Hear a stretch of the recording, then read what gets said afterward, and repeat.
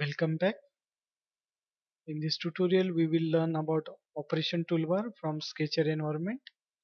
So click on start, mechanical design, Sketcher. Okay. Select the plane. This is the operation toolbar. You can see it there. So here first is corner. Suppose two lines are there.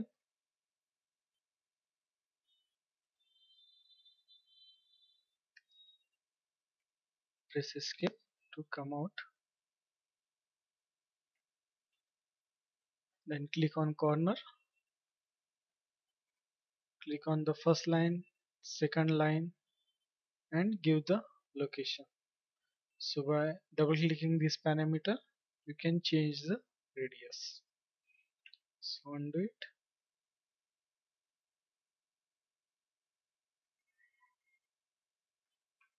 So here is corner. So there are different options are available here. First is trim all element that we have seen. Then next is trim first element, no trim. If we take no trim, it will not trim the lines. If I click first line, second line, I can also give this radius using tab button. Press the tab and give the radius how much you want, 50. Enter. So it will not trim the lines. So then next is standard line trim, then construction line trim. So it will create the construction lines, and construction lines no trim. Construction lines trim, first line, second line, radius. So it will create the construction lines, it will not trim it. So in this way you can create corner. Then chamfer is there, chamfer. Then you can choose which option you want. Those are the same as corner option or fillet option. So suppose I will take this construction line trim, give first line, second line and location. So here if you want to give this dimension, then you have to delete this dimension, and using constraint you can give the length of this line how much you want. So in this way it will be created of equal length.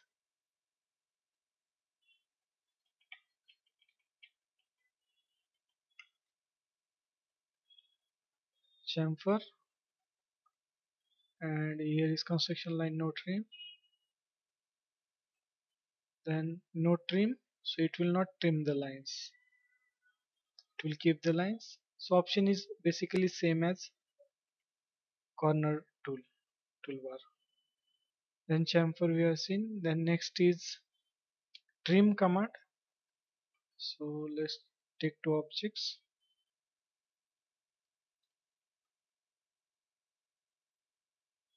So basically this command, trim command, you can use as a corner tool. If I click on this line and this line, so it will create the corner. That means one line will be extended and other line will be trimmed. So in this way you can use this trim command to extend the object and trim and to create the corner basically. So it will easily create the corners. Then next is break command. Suppose I have two objects are there, and suppose I want to break this line at this point. So I will click on this break. Then at first select the element to be broken. So I want to break this line, and then select the breaking element. So this is the breaking element. So this has been separated from this line. So this line has been divided at the intersection point of this line. So in this way you can use the break. Quick trim. So whatever you don't want, that you can easily trim it using quick trim. Then next is close arc. Suppose one arc is there. 3-point arc we have created. And if we click on this close arc and click on the circle, so it will make it full circle, that is close arc.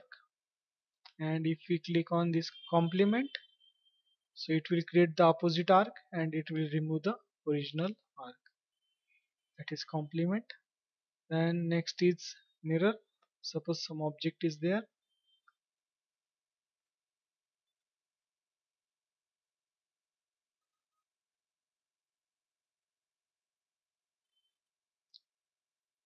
and suppose one axis, you have to create one mirror axis around which you want to mirror.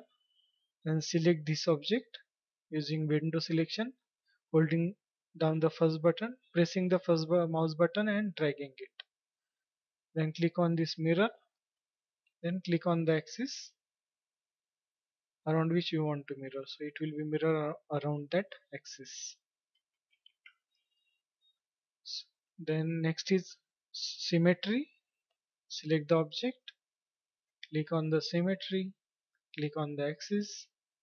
So it will delete the original object and keep the other mirror object. And next is translate. That means you can move the object from one position to other position. Translate. So for that, at first you have to select it, then click on translate. Then at first we will cancel this duplicate mode, then give the base point and give the second point.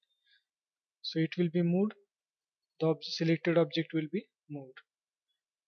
Same way you can also use translate to copy the object also. Translate, at first select the object, then click on this translate, then click on this, if you want to copy, click on this duplicate mode, then give the base point and give the second point, or here you can give the dimensions also.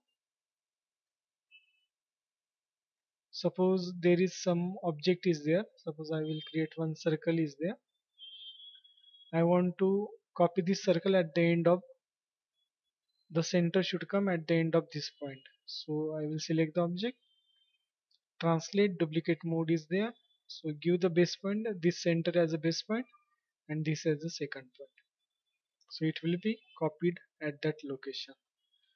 So same way, suppose I will remove this object, if again I select this circle, translate, and if you give some instances, suppose I want 4 copies, give the first point and second point, so it will create extra 4 copies. So in this way you can create, and if you select all of them, you can copy them vertically also. So in this way you can create an rectangular array also of some object if you want, using translate.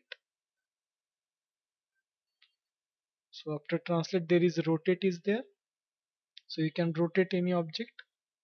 Suppose a line is there,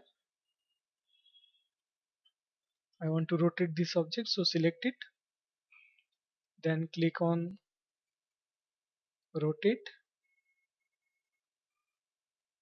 then cancel the duplicate mode, give the base point around which you want to rotate, and then give the angle here, in how much angle, 45°, enter.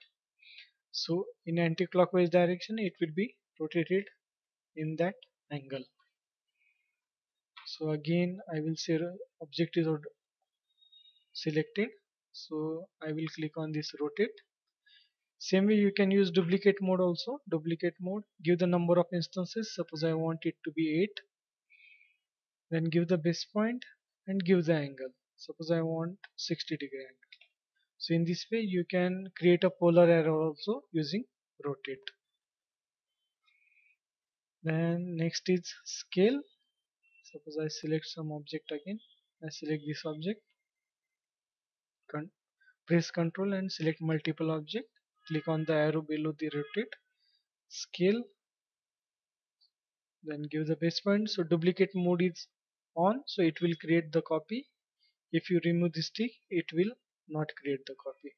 So give the base point and give the scale factor. I want it to be 2 times. So in this way, 2 object will be there, original will be there, and scaled object is also there.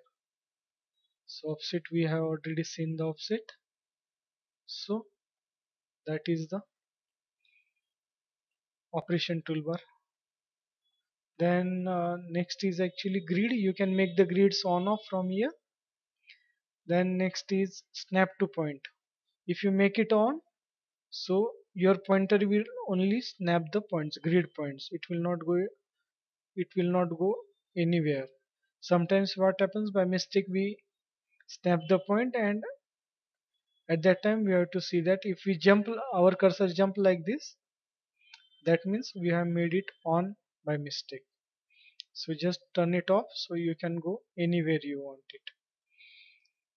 Then next is construction standard element. Suppose I want this object to be in hidden line or as a reference object, just click on it. So it will be converted into a reference object. And if I want it to be normal objects, again select it and click on this. So it will again become a normal object. Then next is geometrical constraint.